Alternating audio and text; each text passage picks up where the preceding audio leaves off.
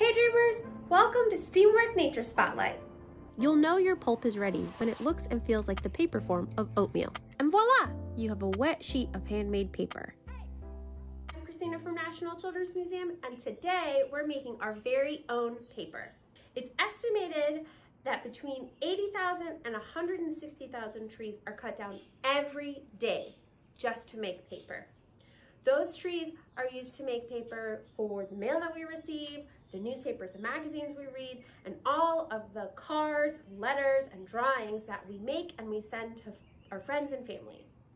That's a lot of paper, which means that's a lot of trees, which means that's a lot of deforestation and a lot of habitat loss for many, many animals.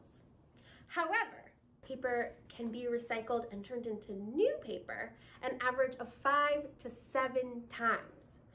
By creating and using recycled paper, we're helping limit deforestation and protecting the habitat of forest-dwelling animals.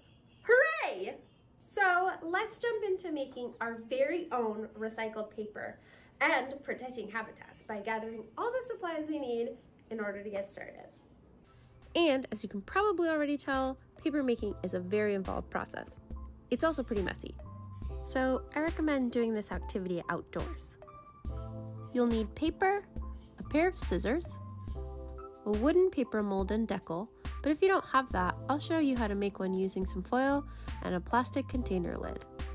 An immersion blender or a regular blender. If you don't have an extra blender of any kind, you can use a good old bowl, spoon, and fork, like me. A tub or container larger than your mold and decal, filled with water, a sponge, brayer, or rolling pin, an old towel, or you could use a few old t-shirts, scrap fabric, or cleaning cloths, just as long as it's something absorbent. Be sure these are not the same appliances you use to make food. You'll get started by ripping or cutting any large sheets of paper into small pieces, no bigger than 2" by 2" squares. Once your paper is all cut up into scraps, put them in a large bowl or right into your blender. Take a few cups of water from your tub of water to soak your paper. Use your spoon to stir the paper to ensure all the paper is evenly covered. If your paper absorbs the water quickly, you can add a little more water, like I did. Make sure every piece of paper is completely wet, and then let the paper soak in the water for at least a few hours to allow the fibers to soften. Once the paper has been soaked long enough, you'll use your spoon and fork to break down the wet paper, working it into a mushy pulp. You may want to add more water like I did and use your hands to help make the process easier and faster. You'll know your pulp is ready when it looks and feels like the paper form of oatmeal. Once you're happy with the pulp's consistency, prepare your mold. Start by placing your mold and decal into the tub of water. Then pour or place the pulp into the mold. It's okay if the pulp floats into the water. It happens. But if you don't want to lose any of your precious paper pulp, make sure the water in your tub is just deep enough to barely cover your decal. While your pulp and mold are in the water, take this time to spread out the larger chunks and make sure the pulp is spread as evenly as possible in the mold. Remove the pulp-filled mold and decal straight out of the water. Remove the decal and place your towel or whatever absorbent material you choose on top of the mold, then flip everything over and place it on your flat workspace. The towel is absorbing any water coming off your paper mold, but the pulp still contains a lot of water, so you can use a brayer to remove excess water by pressing firmly as you roll over the mesh of your mold.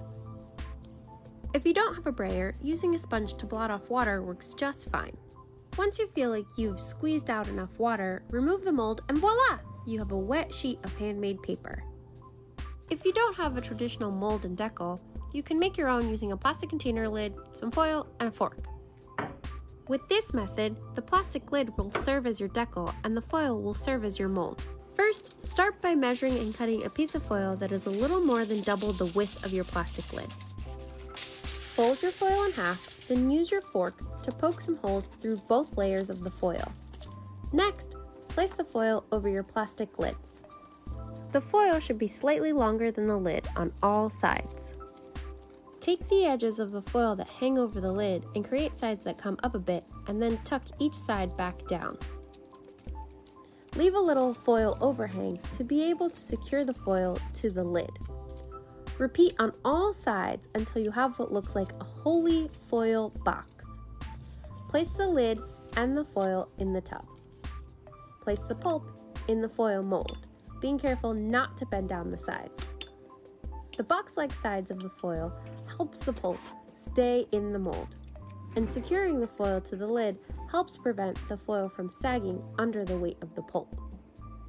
Make sure the pulp is spread evenly and to your liking. Then lift the lid and foil out of the water together. Just like with the mold and decal, place your towel or whatever absorbent material you choose to use on top of the mold, then flip everything over and place it on your flat work surface.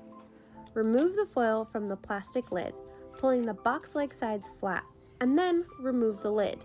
Just like with the mold and decal, blot the foil with a sponge or use a brayer to remove water.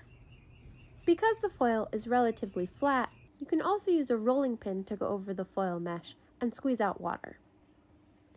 Once you feel like you've removed enough water, carefully peel off the foil and voila!